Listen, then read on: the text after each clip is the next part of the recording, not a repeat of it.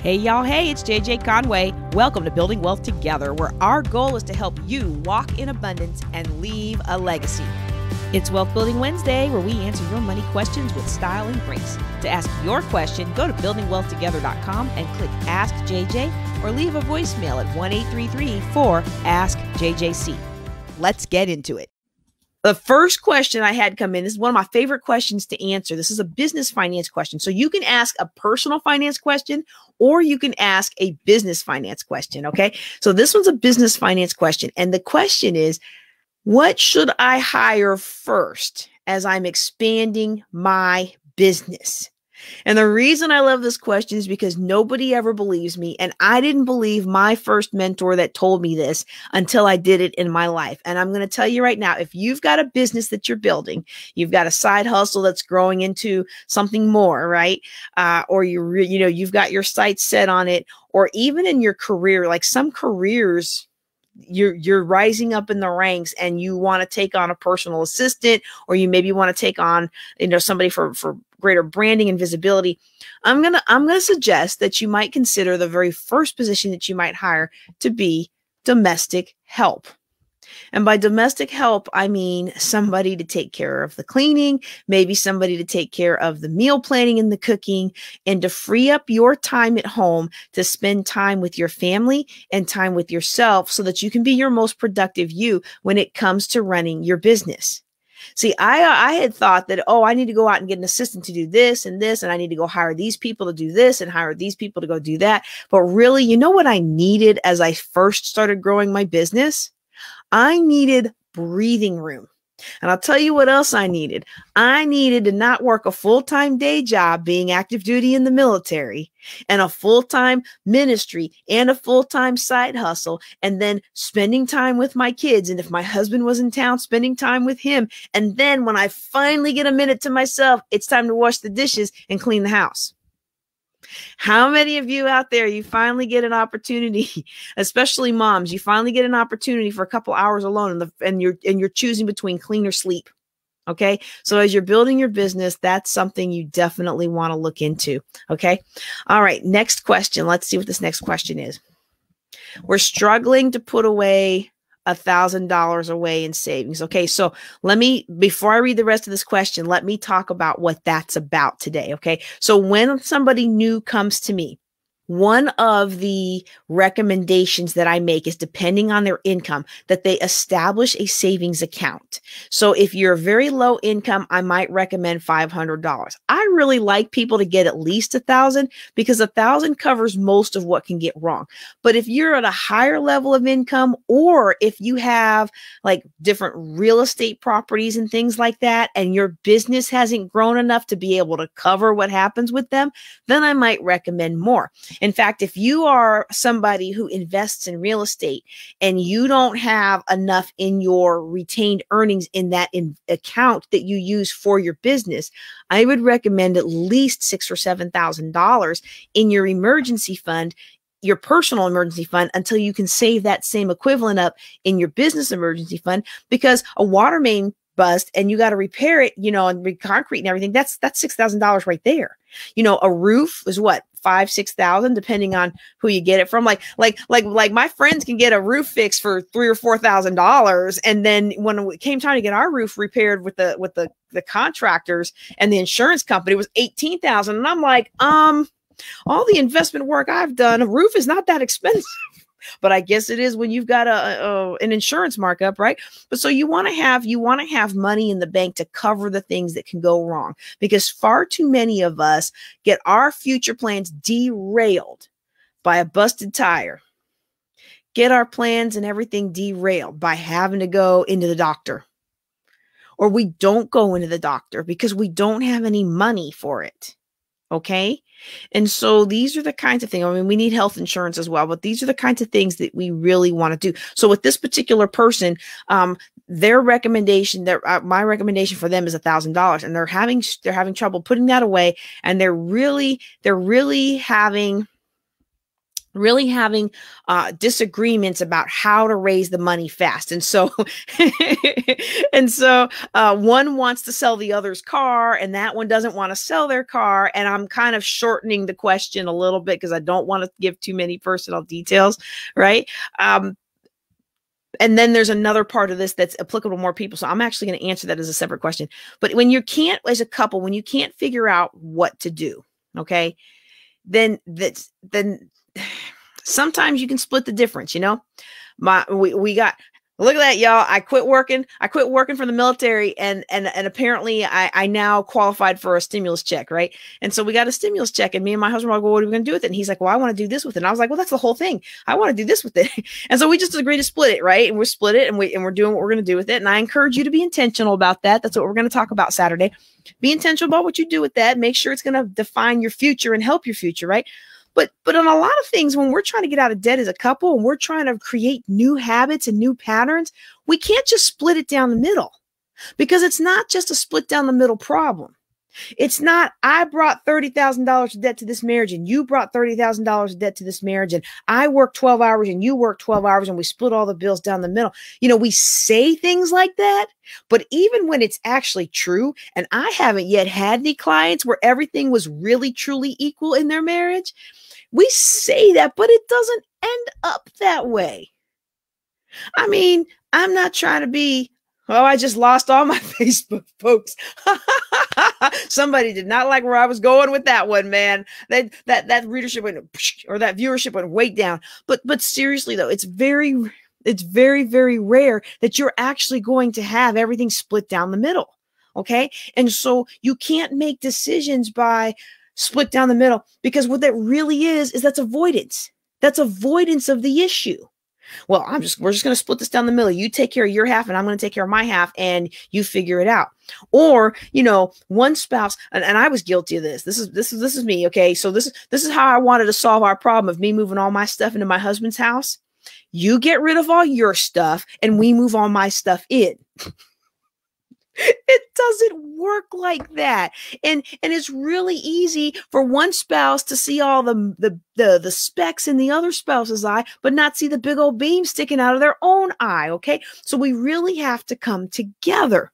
This is why I say money problems aren't always money problems. They're usually people problems.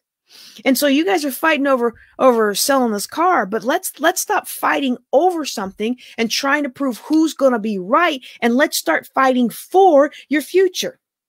See, when we're fighting each other, I'm right and you're wrong, or you're right and I'm wrong. And either way, somebody is going to be unhappy. So we stop fighting each other and we start fighting for our future. So when you start fighting for, now there's a common enemy. 10 years from now, we want to be financially free, don't we? That's right. So I'm fighting to get to a that's right with the person that is supposed to be helping me build my future. Okay. So I hope you get what I'm saying here in the context of resolving your money issues in your relationships. Okay. I'm not fighting my spouse. I'm not fighting my spouse. I'm fighting for my future. And when I'm fighting for my future, if my spouse wants me to sell my car and I don't really want to sell my car because I think he should sell his truck, well, then we have to discuss what is best for our future. Okay. So that's the shift that I would make in this particular situation. Okay. Now, a second part of this question, and this is one that I've got a couple questions on, and I love this question because I find that, before I knew how to answer this for myself, it was a mystery to me and it was always haphazard. And so it's about, how do you know where to put in new money into the budget when new money comes in? And the way they're making this sound is that they're doing kind of like I do. And I'll admit I'm bad for this, y'all. I'm bad for this.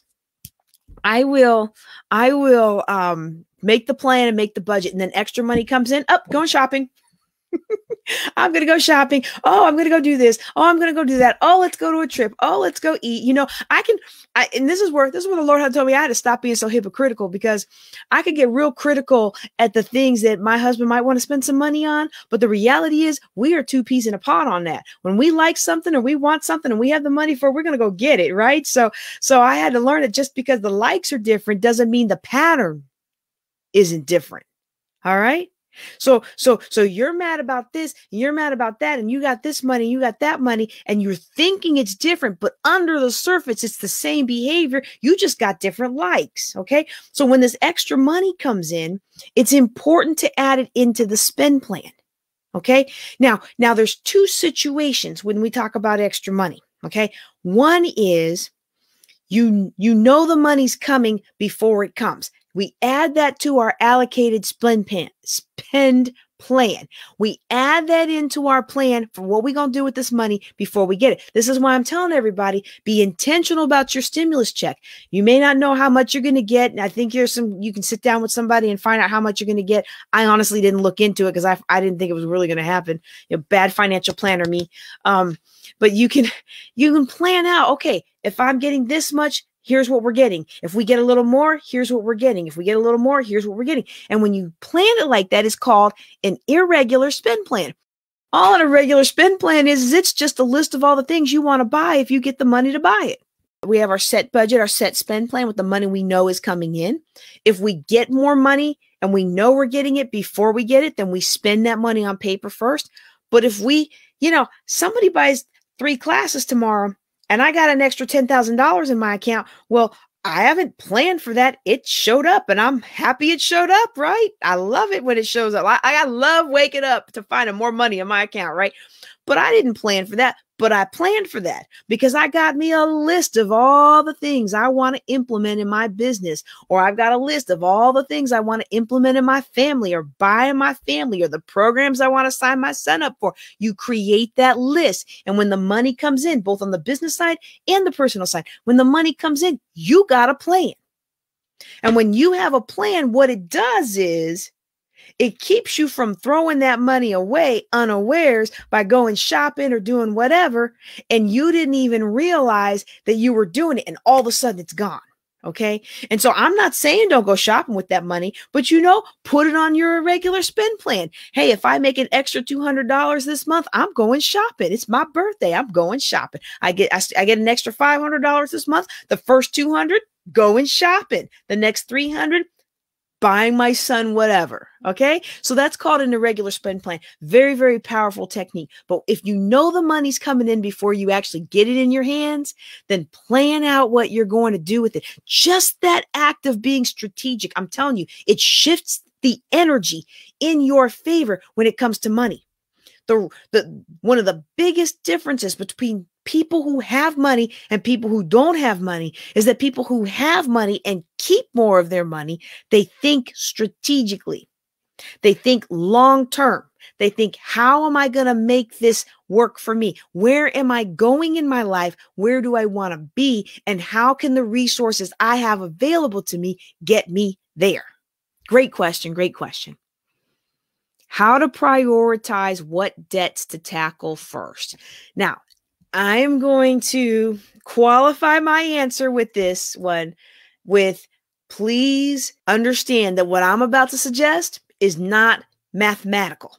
But the way I look at it, if any of us cared about math, we wouldn't have gotten in debt in the first place, because debt brings interest. Interest brings a penalty, the money that we didn't need to pay in the first place. It's like my example with the purse. You get your new Dooney, you put it on credit, you pay the minimum payment. Your $300 purse now turns into $1,000 purse. But if you'd have just waited a couple months and saved up the $300, now you're not paying the minimum payments. Okay. And so we know that intellectually, but we don't do that. So if we don't do that, that's why I'm saying we're going to suspend the need to be mathematically correct for a minute, and we're going to do something that gets our behavior going in the right direction. Very simply, the way I recommend we prioritize debts, okay? The very first thing that I recommend we prioritize is actually not a debt. It's called the 4 walls, okay? We want to make sure we pay for our housing. which includes our utilities. Okay. I don't want you paying off credit cards and you don't have any lights on in the house, any heat during winter. I want you to make sure you got a place to live. You've got water running. You've got electricity going. You've got transportation to get to work. You got something to eat. Now, I'm not talking about bison steaks every night, but I'm talking about good quality food that's going to help you stay healthy while you get through this rough patch, right? So there's the basics that we take care of, and then we worry about the debts. We take care of our four walls, and if we can afford to pay the minimums on our debts and our bills, we do that. If we take care of our four walls, but we don't have enough money to prioritize on our debts, then in that case, I recommend you sit down with me first of all, okay? But you can do your internet research. You don't really need to pay me for this. I know most of the people who come on Fireside Chat, they're struggling. They don't have money for a financial coach right now, although I think I'm worth it. I understand. I've been there. You can Google this. It's called a Pro-Rata letter, and you're going to figure out how much you have left over. So let's say I made $700 this month, and my rent is $400. And I need about $100 to eat off of, okay? And I need about $20 for gas because I'm not going anywhere extra. I don't have no money, right? So now I'm up to $520, and that leaves me out of my $700 that I made. That leaves me $180 left to pay bills with, okay? And so if I owe, if my minimum for Best Buy this month is $100, and my minimum to Sears is $100, and my minimum, let's get somebody else, my minimum to J.C. Penney's is $300. I can't pay that. I only got $180 left. And see, I'm not going to pay Sears and J.C. Penney's and miss my mortgage, miss my rent and get evicted. All right. I'm not going to do that. So what I'm going to do is I'm going to write a letter to all my creditors, and I'm going to say, this is my bare bones basic budget. I only made $700 this month. This is how much my rent was. This is how my basic utilities. This is the small amount for food. Here's all I have left over. And here is your fair share. I know I owe you this. I'm going to pay you in full, but this is your fair share of what I have left over to pay bills with. And you're going to send that letter every month until you're able to start paying in full. And I'm going to tell you, after about month 3 or 4, people are going to start dropping fees, and they're going to start working with you and dropping balances and stuff because they're going to see you're serious. See, I've only had one person who did this technique that did not escape being sued. He actually did get sued. And when I asked him, I said, well, we drafted this letter for you.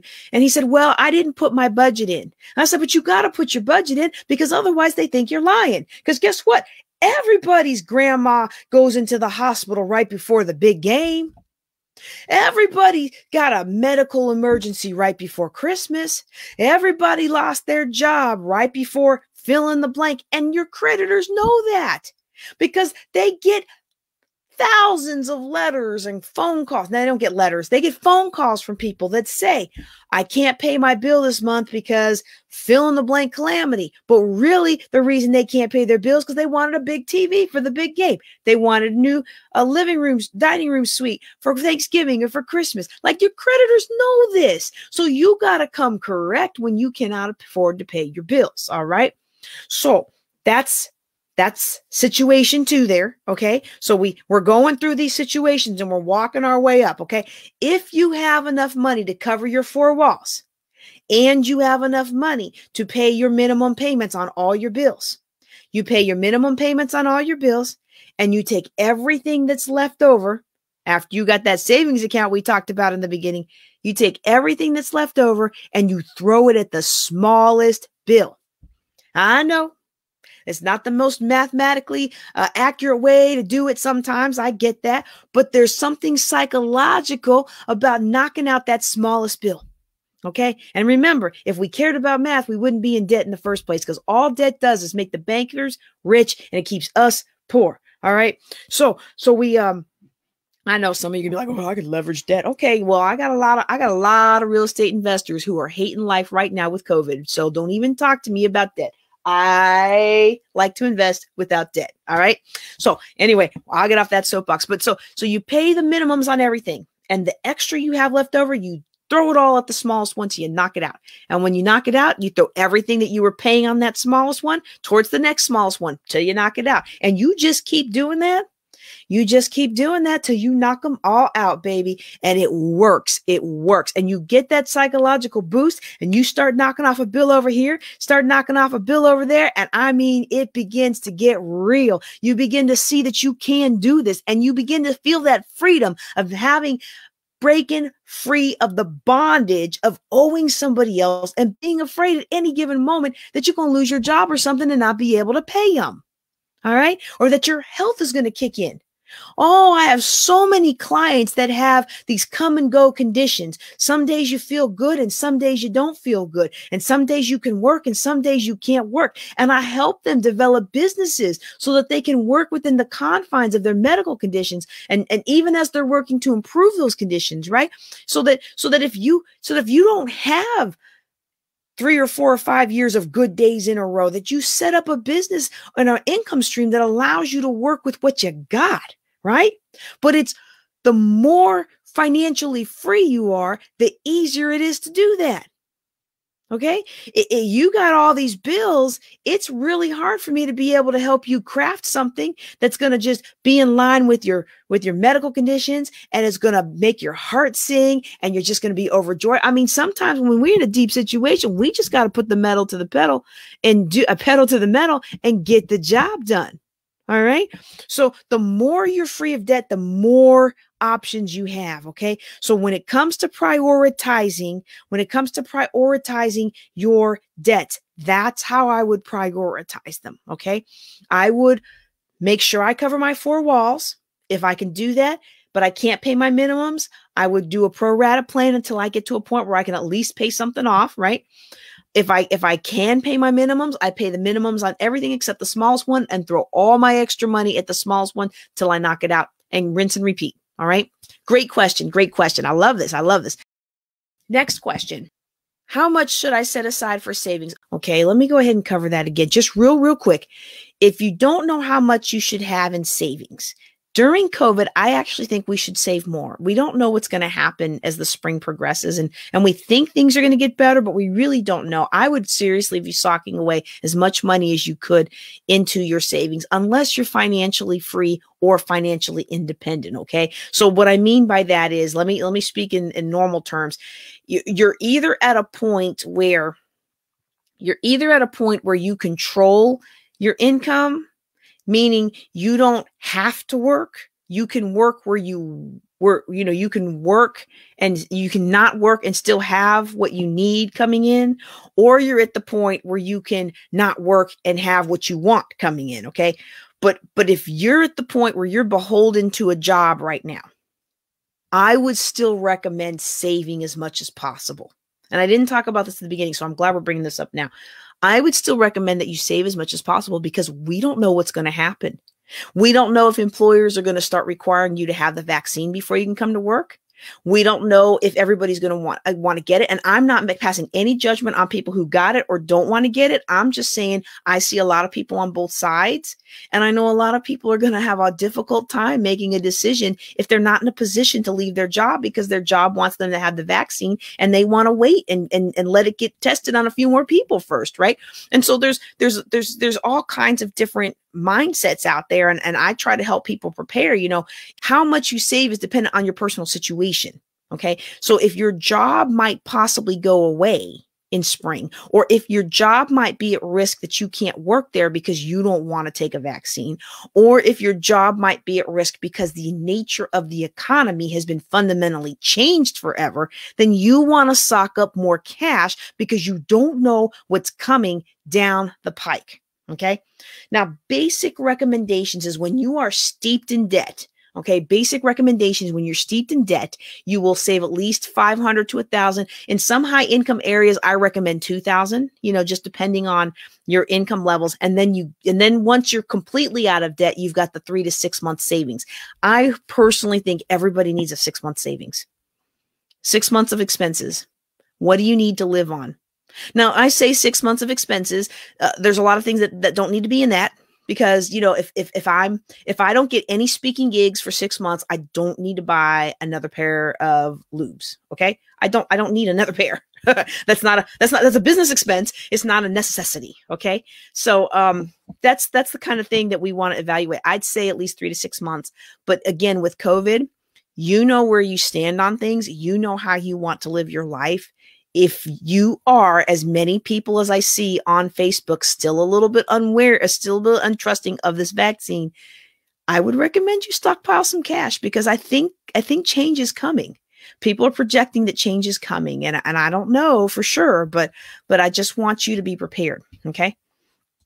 All right, let's take a question from the live audience today, and then we'll get back to the questions that have already been submitted. So this one here says, if you have a good business plan, are there loan companies that will offer you a loan even if you don't have an income right now? Okay, I am going to answer the question as stated, but before end around the question, I am going to say I am not a big fan of getting a business loan. And I know that flies in the face of so many people that, you go get your business, you go get your D&B, you start establishing your credit, and then you take out lines of credit, and that's how you grow and expand your business.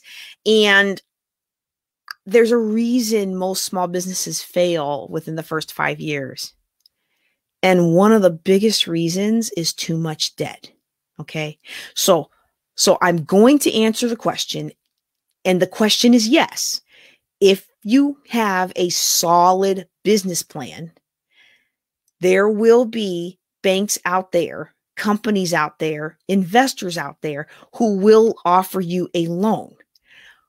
But if you don't have any income, that may not be the route you want to take, because you don't know what the market is going to bear, and you don't know what's about to change over the next 6 months, 12 months.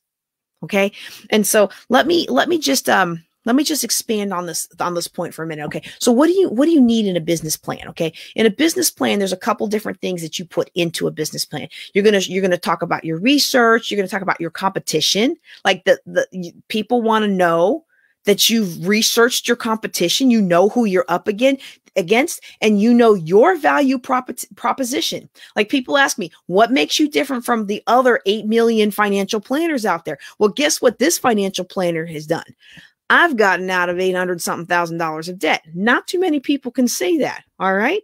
I did all that while being a single mom, active duty in the military. Not many people can say that. I invest in real estate without going into more debt. Not many people can say that. Not many people want to hear that. So I don't have any visions of grandeur that I'm going to have a super huge following or anything, but I sleep well at night, and I wasn't stressed at COVID, because guess what? My people kept paying their rent. I took good care of them. They took good care of me, and we all got things together. And even if, a business plan is where you explain your difference. It's where you explain how you're going to grab some of the highly competitive market that you're going to be in. And when I put my first business plan together, I had all kinds of good stuff in there, and I wasn't planning on getting a loan or anything, but you go to these networking things, and you meet loan officers, and I wanted to know if I had a good business plan. So I would give my business plan out, and they would review it. And time after time after time again, they would all focus in on how I was expecting to make money in the market. And in their opinion, each one of them, until I learned how to do this better, each one of them was like, your plan is not solid. You're very weak on how you actually expect to generate income. But I hadn't generated any income yet. I had been financial coaching for years, but it was always in a volunteer capacity. So I didn't know what I was doing to generate income. Okay. And so this is why it's essential that we really do our research. But if you have done your research, and you can put in your business plan that you have done your research, you'll find somebody to lend you some money. Okay, you will. You absolutely will, because people want to make money, and they're going to lend you their money because you've shown them that you're going to bring it back as a return for them. I'm just not so sure that's really what you want to do. And we can talk about that offline, okay? All right, y'all. I'm JJ Conway. Thanks for watching. Or if you're listening on podcast, I want to appreciate you all for being here. Y'all take care and be blessed. Love the podcast? Be sure to like, subscribe, and forward to 3 friends. You can ask a question or take a life-changing class at buildingwealthtogether.com. Now, go walk in abundance and leave a legacy.